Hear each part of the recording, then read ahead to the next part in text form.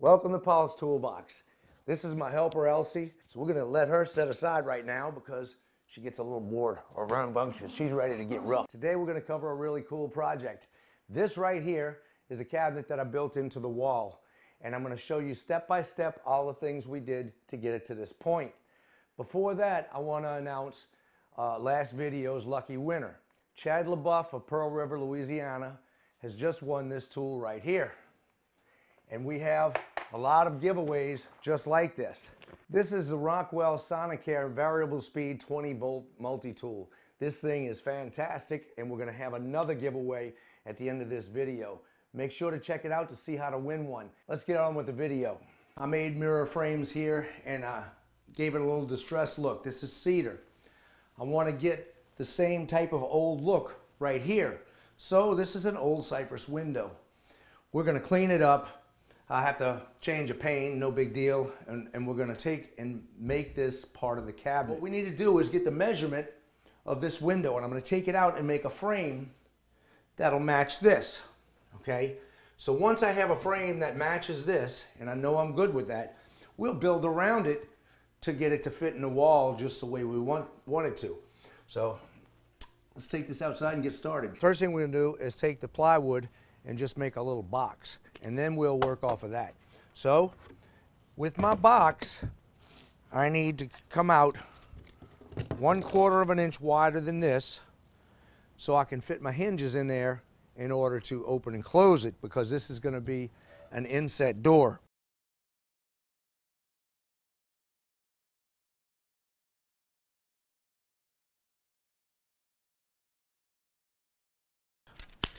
And this just gives me a reference point to go off of. That's where we want to make our cut.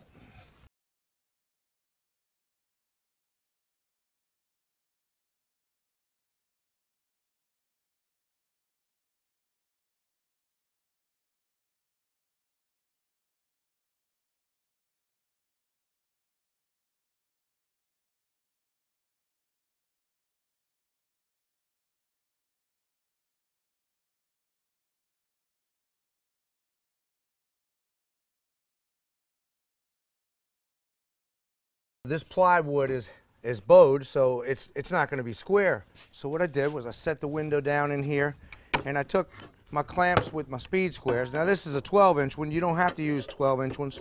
I just happen to have it there. And this will pull it. I'll let it sit down in the middle with my Irwin clamp, lock it tight, and it squares it up right here. So now I can see exactly where my window is supposed to go. I can see my reveal and all. My total width of here from the inside to inside is 31 1/4. But what I want to do is go right to that edge and come out. So the inside part of this needs to be 31 1/4. I'm putting this together with my K4 pocket screw set. This is a fantastic little tool. It's a little pricey, so if you need a smaller one, they make smaller ones too.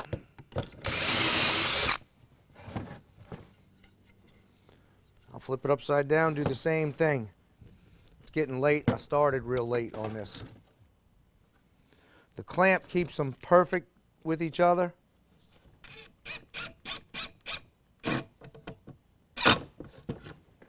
Nice.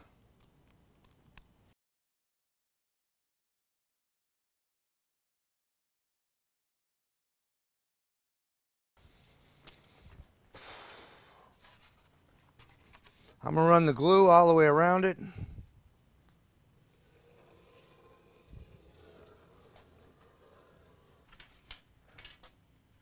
We're going to start from this corner here because I know it's square.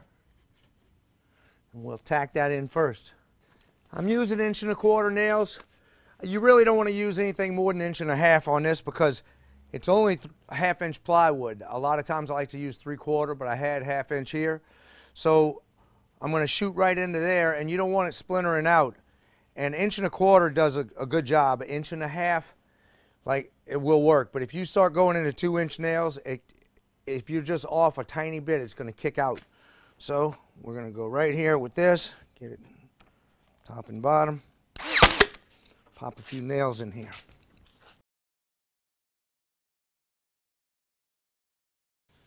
Since I'm by myself, it comes in handy to not have a piece of glass there. I'm going to cut one for it, but it works out just right.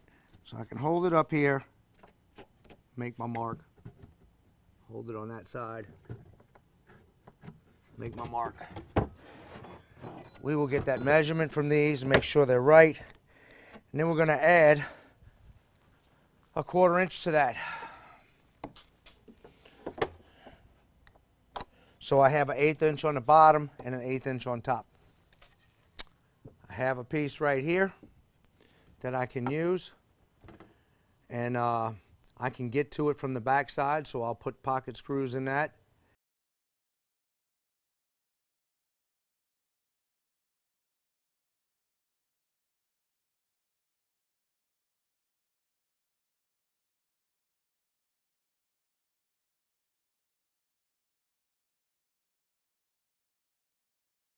We want to have this right here cut out, and I'm going to block it off, frame it up so the cabinet can go back in here.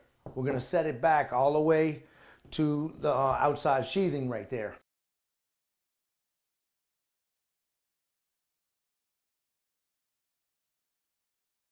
I'm going to use my jigsaw with my special blade that I made for this, and you can check out the other link. It's going to be in the description box that shows you how to get to that, so you can cut out these walls easily without having to worry about hitting anything behind them.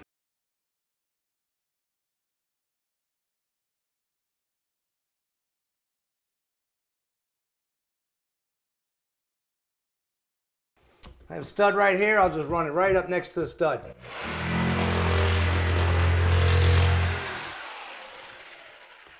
can see how I was able to make that cut all the way around and not even touch the studs.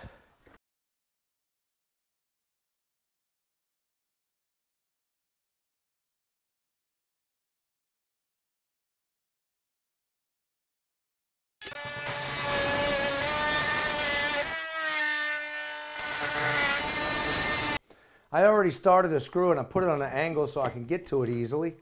Now I'm going to push it down and get it right on that line, on my lower line right there, and I'll run a screw into the wall, or the stud.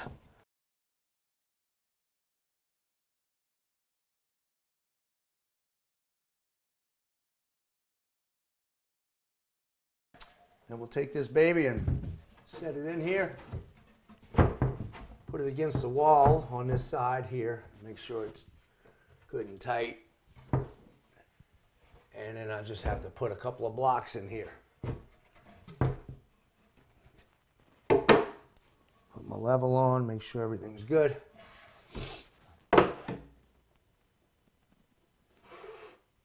Good. So I'm going to get up here and mark my lines across the edge here. I'm using some scrap pieces of wood to shim this. I just screwing it to the stud right here.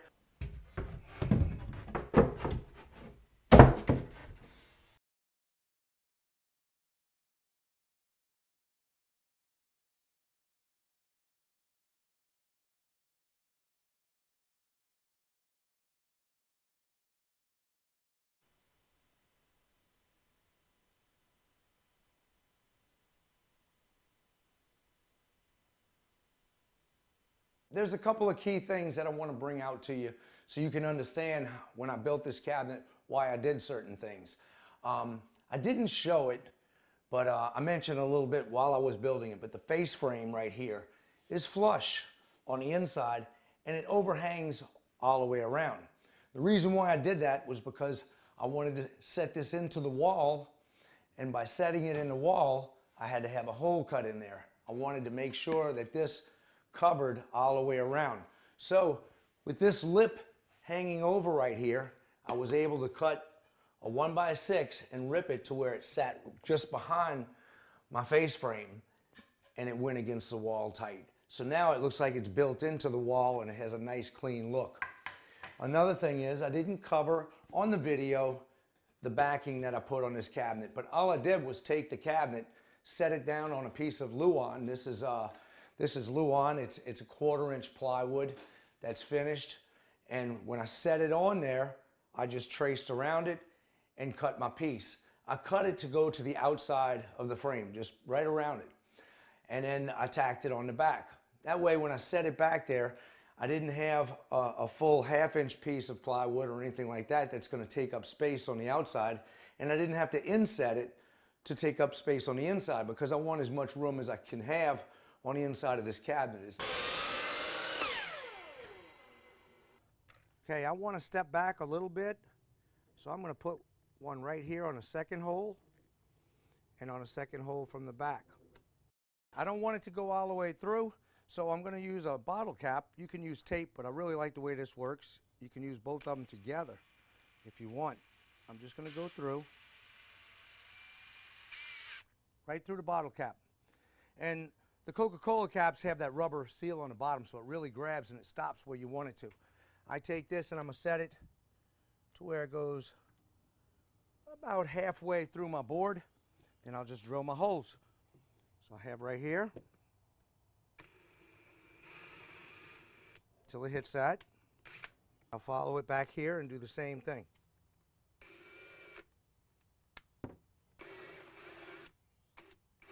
That's it. Go down and do the bottom ones. When you mark it off, you keep this the same way. It goes here first, okay, or on this side first, it doesn't matter. Make sure the bottom is tight and not kicked out because your holes will be off. Then you just slide it over and use the same hole. Now, I just mark my line on both sides. That way I know exactly where my lines are. On the next video, we're going to cover how I made this door with the metal part in there, and we're gonna show how to do that. And then also, I'm going to show you how to get the proper hardware to do something like this, and we're going to install the hardware as well. You want to pay attention to my new videos. If you don't mind, subscribe. This is very, very important. If you subscribe, you have to hit the little bell. If you hit that bell, you'll get a notification when I put up a video. The reason why I'm stressing that you need to hit the bell when you subscribe to my channel is because I need a way to get in touch with you. We have giveaways all the time, and these are 3 different giveaways that I have that people have not claimed. Right now, we're going to give away one saw. This right here is an oscillating tool. And it's not just a saw, it's a sander, it's all types of things. You really want to check this out. It's a Sonocrafter by Rockwell. Rockwell has excellent tools, and this has a 20-year warranty on the tool and a 20-year free replacement on the batteries. Check them out at Amazon.com and you can see. Just look at some of the reviews on Rockwell if you're not familiar with them. Nothing but positive stuff to say about them. Great tools. Right here is WORX. WORX makes a lot of different things for the DIYer, and this right here is a great innovative little tool. It's an Exactrack saw, and I'll go into this when we have that giveaway. We're going to be giving away this in one of the future videos coming up, and we're going to give away a Louisville ladder. This is the best A-frame ladder that you'll ever use, I promise you. I use these all the time, and I'm going to be touching on these tools as I give them away. So you make sure to check out my next few videos because we have a giveaway right here for one person who's going to win out of the first 150 people that comment. Drop a comment on me. You have to hit the bell. I get back with you. You win this tool. You have 10 days to get back with me. That way I can send you this tool or have Rockwell send it out to you. If you don't want to have notifications for a while, hit the bell again and it'll turn it off and you won't get notifications from me. This right here is a set of doors that I made out of simple 2x6s and plywood. I'm going to show you exactly how to do it, how to make the frame, how to decorate it up, the whole works. We're covering this whole bathroom real soon. I'm going to be ripping out the shower, and I'm going to show you how we tile that. So make sure to check me out on the future videos. I'll see you guys on the next project. If you don't mind, please hit like for me. Come on. You want some of this?